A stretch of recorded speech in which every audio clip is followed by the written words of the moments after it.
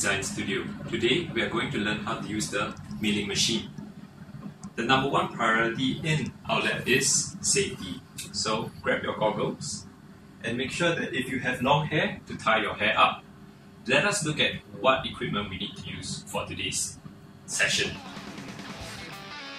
We have a can of WD-40. This is grease, your milling blades, your workpiece, a set of Allen keys, and a dustpan and broom. Note, for the workpiece, before you start working on it, make sure to have markings as shown so that you know what drill bits to use and how deep to go.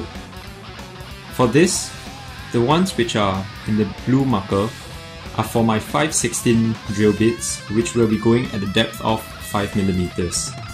The pencil markings are my channels, which will be the 3/16 at 3mm. We will first secure our workpiece onto the milling machine. Position your workpiece onto the y-axis and ensure that when you position your locks on your workpiece, the portions which are to be milled are not in the way of the locks.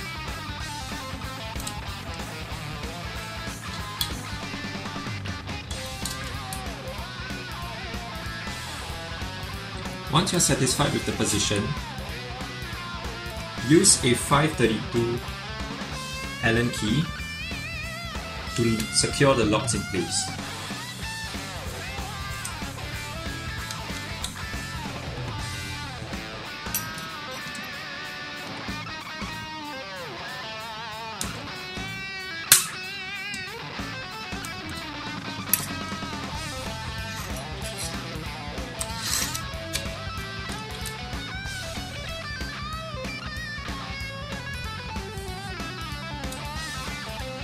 Give your workpiece a good shake to make sure that it's secured in place. Start our workpiece with the 3/16 drill bit. Notice that there's a little catch over here.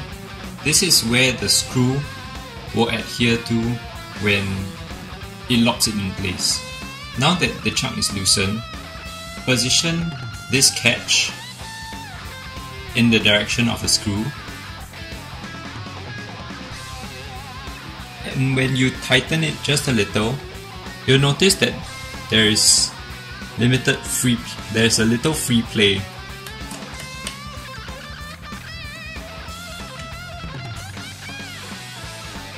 So now, pull the drill bit down to its lowest free play and tighten by twisting the screw clockwise.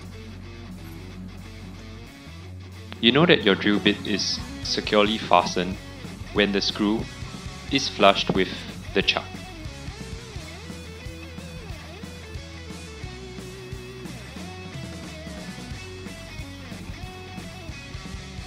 Drill bit is in place. We need to position the drill bit to our starting point on the workpiece. For this workpiece, we'll be moving the 3/16 drill bit from top to bottom, then from right to left.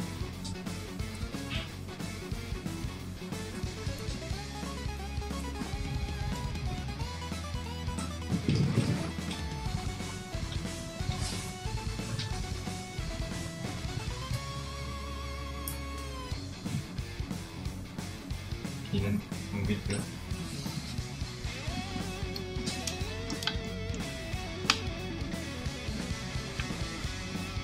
Check that the speed control on the milling machine is set to an 8 o'clock position.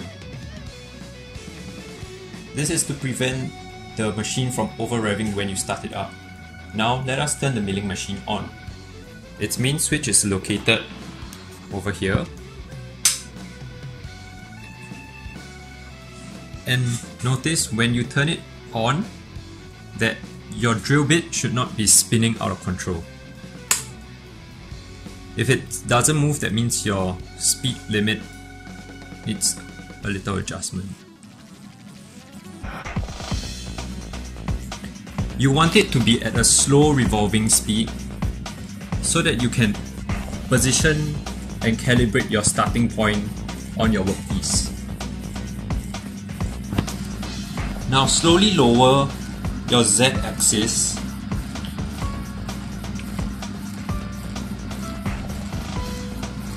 and because this is acrylic, there is a piece of paper just on it. Now you notice that the paper is starting to peel off. This will be your starting point. Go back to your Z-axis knob and spin the red ring such that this lubber line is in line with the 0 mark.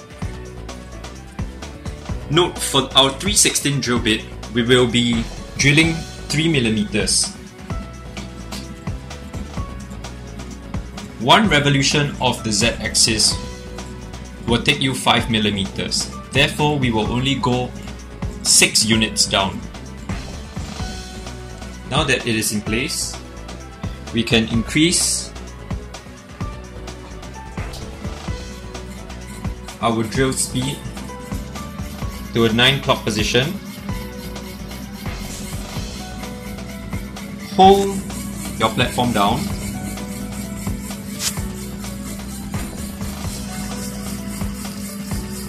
and twist the Z-axis.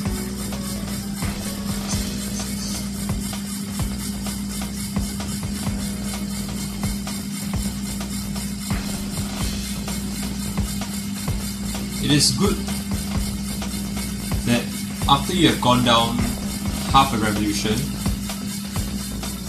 to go back up, stop the machine and remove the material.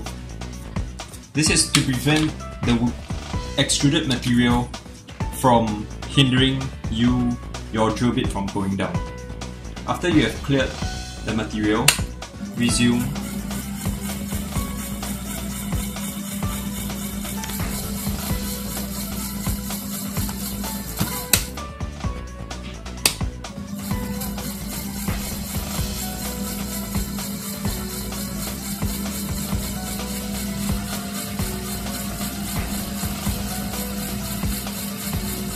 Now I have gone down to the depth that I want. Hold it in place for 3 to 5 seconds. Now I'll be moving downwards.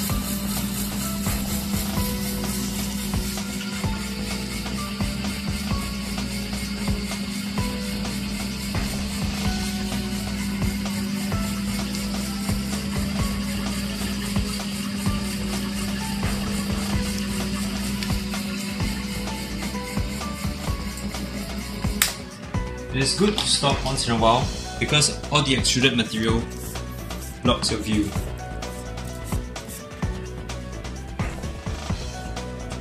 And resume.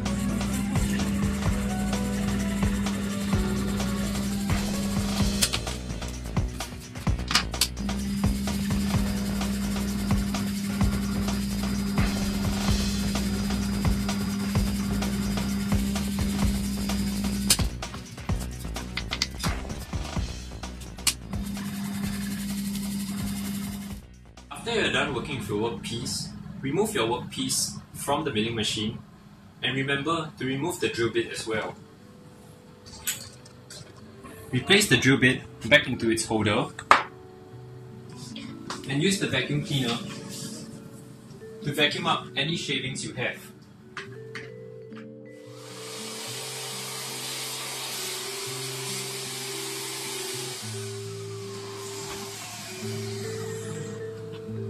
Always remember to bring the Z-axis up for the next user. And remember to switch off the mains. Remember, in this lab, safety is our #1 priority. Thank you for your attention.